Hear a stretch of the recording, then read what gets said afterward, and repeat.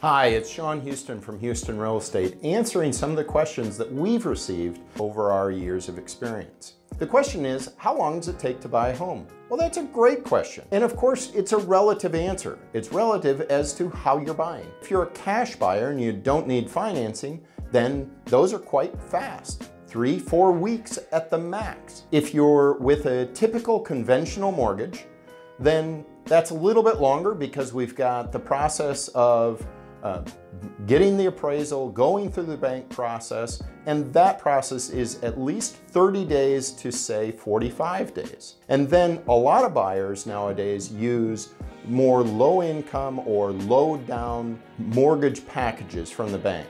You may have heard of them as RD loans, VA loans. Rural development is RD, VA is the Veterans Administration, or different types of federally backed or Michigan-backed loan packages. Those are generally at least 45 days in time and can often be 6 weeks or a little bit more. So in general, think that you're going to take from 1 to 2 months to close a house based off of how you're going to finance. Every deal is different. Some are faster, some are slower. We're here to help.